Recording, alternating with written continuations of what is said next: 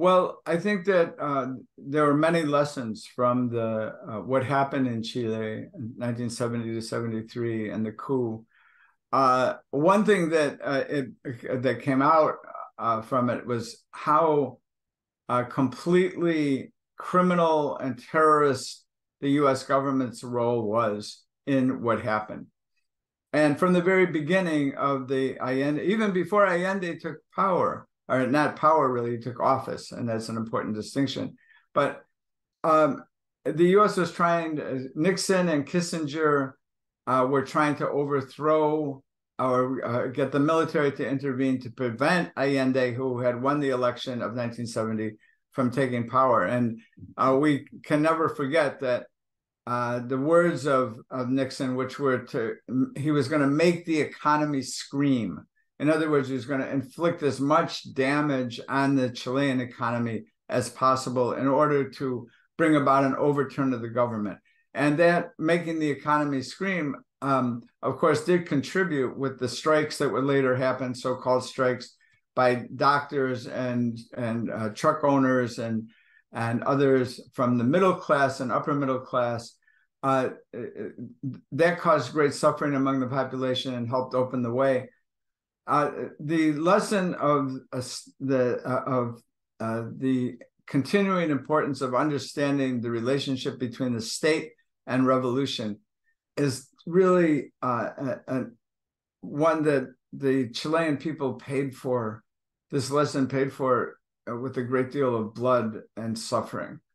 And it's one which we, as who aspire to be revolutionaries in the United States, have to remember, have to keep in mind, and that the state that as it presently exists is not reformable. It has to be replaced, and it has to be replaced by a revolutionary government, a revolutionary state.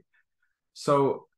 And you know, I think that understanding of what of the real meaning of state and revolution was brought to millions of people around the world in a very negative way, and seeing how if that relationship between the state and revolution is not understood, the disasters that could unfold. But I think most of all, what we want to do is express our solidarity with the people of Chile who are continuing to fight for a decent life for themselves, for their families, for their communities, and to get out from under the heel of U.S. imperialism and its allies in Latin America. We hope and believe that there will be a revival of the movement in Chile, as there will be everywhere, and as there already has been in a number of countries in Latin America. And so it's important, and this is the 50th anniversary of the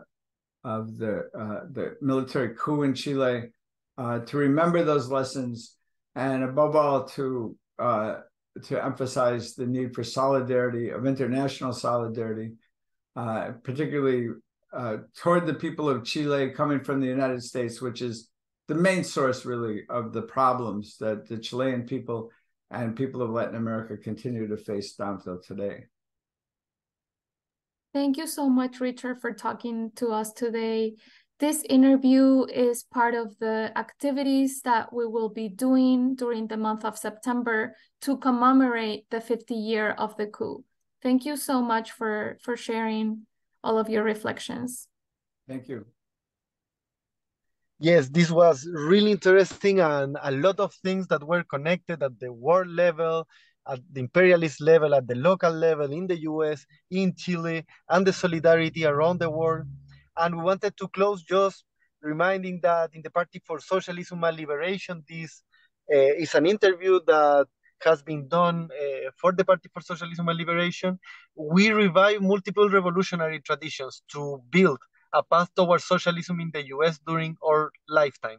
And today we brought the experience of the Chilean UP and the MIR, and we really thank you, Richard, for making this happen so we can actually connect these struggles in a more systematic and strategic and historical way.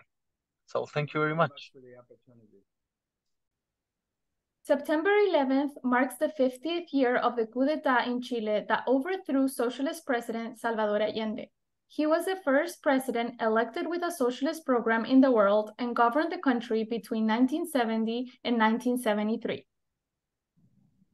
Today, we'll talk about how the Chilean path towards socialism and the dictatorship was experienced among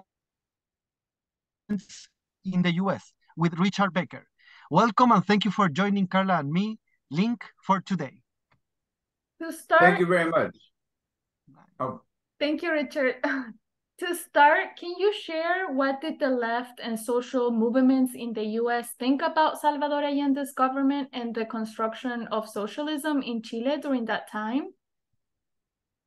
Well, in the early 1970s, there was a revival of the socialist movement, socialist and communist movements in the United States, really as an outgrowth of the Black Liberation Movement and especially the Vietnam War, which radicalized hundreds of thousands of people and also brought a revival of the interest in the socialist movements, the struggles for socialism, in many countries in the world, and particularly, I would say, in Chile, because Chile became a focal point of the hopes of not only the people of Chile, but the people of all of Latin America, that there would be another socialist country that would come into being, and so that Cuba would not be so isolated in Latin America. So this was a period when there was a revival. There wasn't the kind of movement that mass movement that there was because of the Vietnam War, but of course there were not U.S. troops, at least openly, sent into Chile, into other parts of Latin America. But it was a very important. From speaking for myself personally, I followed in the early 1970s, especially starting in 1972. The developments in Chile, and paid a great deal of attention, and really we understood what happened in Chile as in a way that we had never understood the issue of state and revolution before, of course at a tremendous cost and tremendous price that was paid by the Chilean people.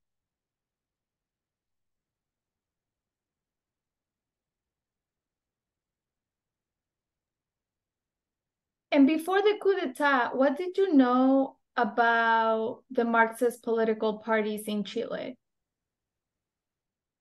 Well, I began to know more about it, as I said, in 1972, and the Popular Unity, made up of the Communist Party, of the Socialist Party, which was really not one socialist party, but a number of socialist parties, or factions of the Socialist Party, and I believe also the Radical Party, and understood them as having an approach to socialism, to the construction of socialism through the electoral process, and also came to know of the MIR, the movement of the revolutionary left, which had both supported against counter-revolution and against the right wing, the Popular Unity government, but was not part of the Popular Unity government, and which had a more radical position, called for arming the masses, and called for the radical transformation of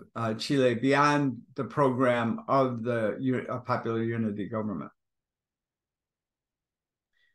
That's really interesting. And how, because like in 72, also there was the moment of the, if you want, like the big year in which the landowners, the big capitalists went against the government. They did a big strike in October.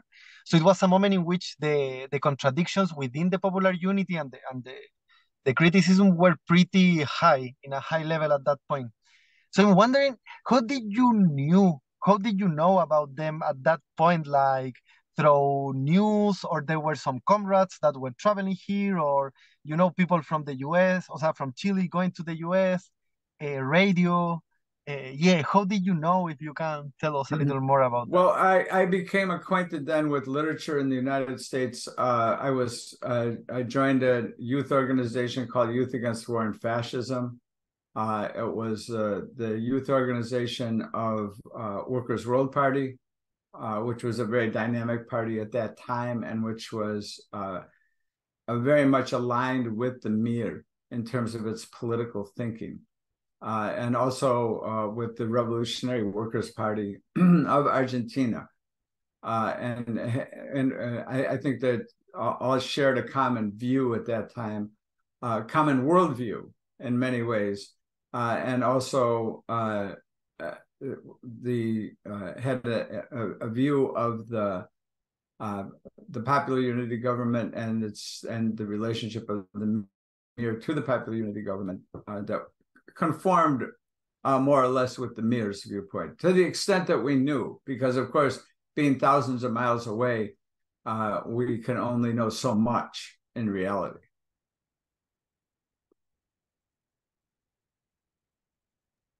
And talking about, oh, go ahead. Go ahead. No, go ahead. Go ahead.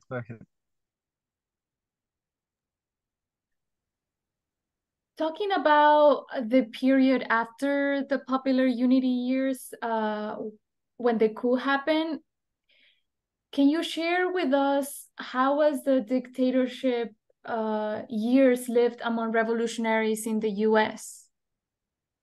Well, particularly in the 1970s, I lived in Rochester, New York, which is a medium-sized industrial city in Western New York, and where there was a Latin American solidarity movement, mainly based in the Puerto Rican community, and which was, we followed there the developments in Chile, and had forums about it and so forth. But San Francisco, where I moved to in 1981, was much more a center of the Chilean community in exile. And people who had been mainly it was from people who were supporters of the MIR. Many of them had been tortured and exiled, as many of the members of the MIR were, and many of the members of all the left parties and the unions, the workers, and so forth. But they came to Berkeley, California, which is right across the San Francisco Bay from San Francisco, and established something called La Peña. And La Peña they called it their Vietnam project. It was a very nice center. It was a center that became a center of political activism for all different kinds of organizations, left organizations and community organizations. But it also had within it, the core was an organization called Casa Chile. And Casa Chile was the political organization that continued to carry on throughout the 1980s, especially, and into the 1990s, movements, events that would take place on September 11th every year on the anniversary of the coup, and other actions in solidarity with the people's movement in Chile. So it was a very important center of the entire left movement, which was quite large then in the Bay Area. Yeah, and well, that's really interesting because actually, I was thinking also the type of, because there were also like these unity moments after the coup d'etat in Chile, because of after the coup, before the coup, the divisions were high, but then they have to help each other somehow, still the criticism. But I was wondering, you named in between the Puerto Rican community and the Chilean community. I know that the MIR the MIR was pretty close, it seems, with the PSP, the Party for the Socialist Party of Puerto Rico and the independence struggle. So yeah, I don't know if you have any memories around that, and also like, how did you think, or how you think about the strategies, like PSP, MIR, Workers' World at that point, like, because before you were saying that they were kind of similar with Argentina too. Yeah, if you can deepen more on that, that would be amazing. Well, yes, it was very important. As far as the first part, the in Rochester, New York, where I was, the Puerto Rican community, they were not organized in the PSP, the Puerto Rican Socialist Party, but they were very much in support of Chile and like you said about the unity that developed, certainly, and that was certainly appropriate. There have been big differences in Chile leading up to the time of the coup. But once people were in exile among the left group, there was a lot of collaboration between, as at least what we could see, particularly here in California. So that people who came from Socialist Party, who came from Communist Party, came from the MIR. The MIR was the strongest organized group here in California. But I think that there was an understanding of the need for unity against the repression that was going on in Chile and against the fascist Pinochet government. And so that was important. And as far as the relationship, the political unity, the political basis of unity that existed between the workers' world and the PRT in Argentina and the MIR in Chile, it was a common worldview about the class struggle, about the, I don't know if everyone would have put it that way, but the global class struggle and who was on which side. And also in terms of practical work, after the coup in Argentina, the whole Southern Cone was under fascistic military dictatorships. And there was the JCR, the JCR, which was the Junta of Revolutionary Coordination, so that there was an attempt that was made to have unified action between the movements, the revolutionary left movements in the Southern Cone in particular. And there were some publications that were made in the United States of their documents that went out. They, of course, were pretty much crushed by Operation Condor. And Operation Condor, which was really the CIA directed, but it included the DINA of Chile and the secret police of Argentina and Uruguay and Paraguay. And they worked together to crush the left parties that were then in exile or living under military dictatorship. That's so interesting with the JCR. Could you share a little more about how, specifically in regards to the MIR's involvement in the U.S. in that coordination, and how did that look like? I honestly don't know a great deal about it. What I know is I saw the documents, and there would be documents that would be published periodically that reflected analysis of the situation in the different countries that were living under the dictatorships, and so there was that sharing of information and analysis, which was very important. I don't actually know when it ceased to exist as a functioning organization, but I do know that there was a great deal of repression that was directed, and it was directed not only against the revolutionaries, but the revolutionary movements, but also other movements that had been part of the Popular Unity government, like the murder of Orlando Letelier and Ronnie Moffett in Washington, D.C. by car bomb. That was an operation carried out by the DINA, the Chilean secret police, in collaboration, of course, with the CIA. And just a follow-up question also, I was thinking about the comrades from Chile that came to the US that were exiled, and I don't know, how was your experience with them, if from what they were able to share about what was happening in Chile, and like if you saw anything that stood out to you in those like conversations in regards to the political situation in Chile. Mm-hmm. Well, particularly, the 1970s, of course, was extremely difficult for anything, for any kind of action. In the early to mid 1980s, there began to be a revival of the movement inside the U.S., but still, I mean, inside Chile, but under conditions that were still extremely difficult for people to be able to participate in any ways.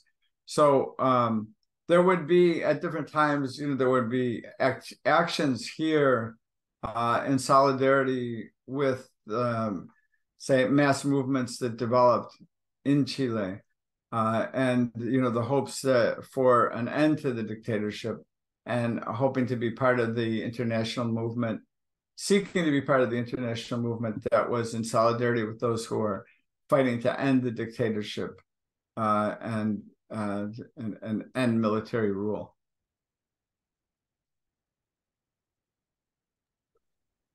And now we wanted to ask you to a more personal level, if you want, like the individuals that you've met, that you met in those times, both in the 70s and then in the 80s.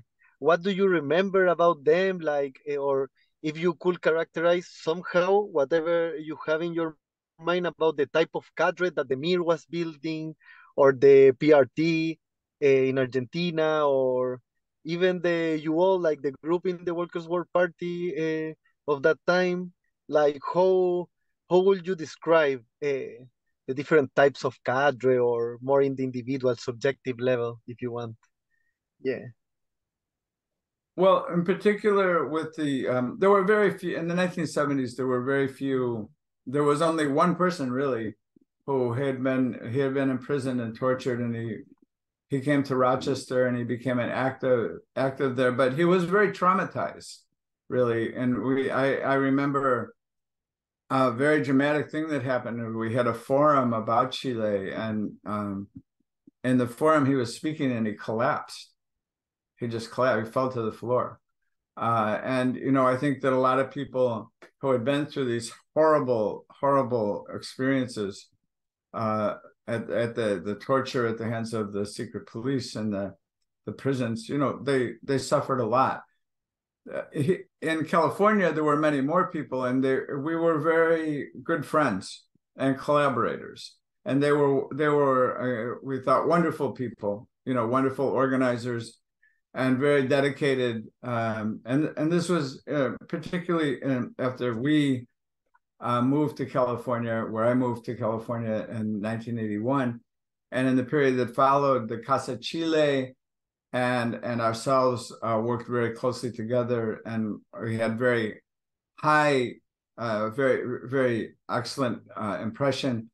And of course, it was very, very painful for everyone, of course, for the Chilean people most of all, but the death of Miguel Enriquez, the loss of Miguel Enriquez in the 1970s, I remember very clearly, like that, and just knowing what the comrades there were suffering and going through. That was, it had a very big impression. And it was during that period, like I said, that, he really came to dramatically understand, graphically understand what it meant to come close to revolution, but not to succeed. I think that you could say that about that Chile was in a revolutionary period.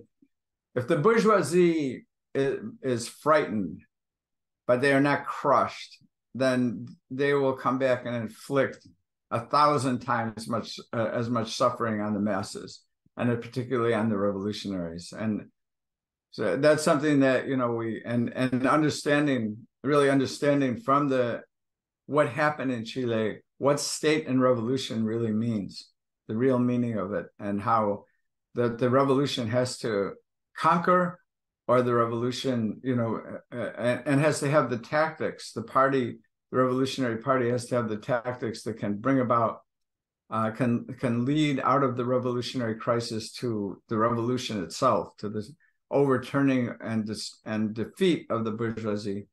How that the fact that did not happen in Chile, and the extreme suffering of the people there, and what a setback it was for the people of Latin America and the people of the world.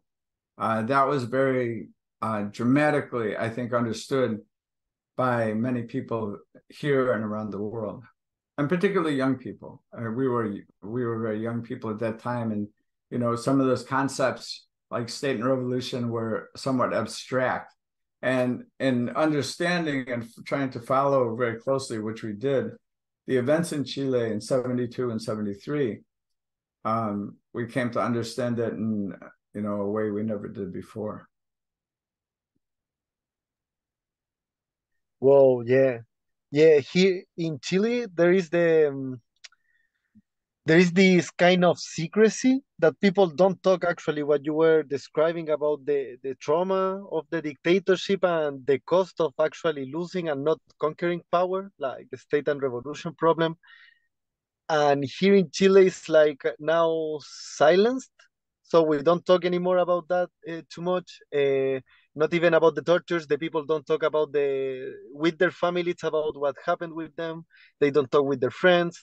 So during every big upsurge, let's say 2019 or 2011, you have like more people talking about the things that have happened, but there is like a big silence that will remain, we probably because of the difficulties of speaking about that.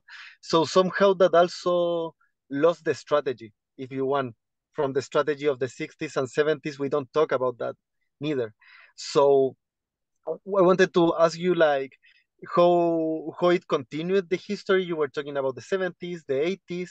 What happened after, like after the big defeat, if you want, when, because in the 80s we believed and the mirror that we could come back to power, or to the idea of a socialist strategy. However, then in the 90s, 2000s, all of that disappeared in the Chilean context. So how will you narrate or explain your relation, if you want, with Chile and what happened after the 80s? Yeah. Well, there's a lot to be said about that, of course, but I think, on the one hand, people don't talk. I mean, I have worked a great deal with the Palestinian movement over since the 1980s, early 1980s. And, people who are arrested or subject to torture, they don't want to talk about it. It's very obviously very, very traumatic and very hard. And so and we certainly understand that.